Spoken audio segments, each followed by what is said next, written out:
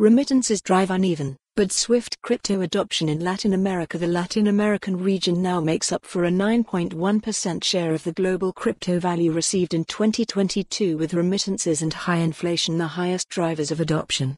News remittance payments, fiat fears, and profit chasing have been the three most significant drivers of crypto adoption in Latin America, according to a new report.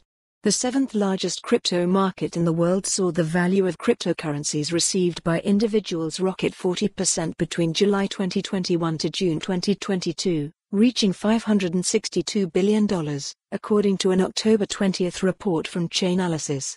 Part of the surge was attributed to remittances, with the region's overall remittance market estimated to have reached $150 billion in 2022.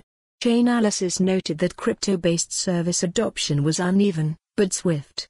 The firm pointed to one Mexican exchange operating in the world's largest crypto remittance corridor, which processed over $1 billion in remittances between Mexico and the United States in the year to June 2022 alone. It marked an increase of 400% year-on-year and accounted for 4% of the country's remittance market.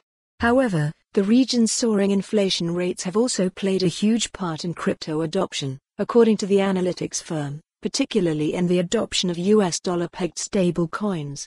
Stablecoins, cryptocurrencies that are designed to stay pegged to the price of fiat currencies like USD, are a favorite in the most inflation-ravaged countries in the region, explained the firm.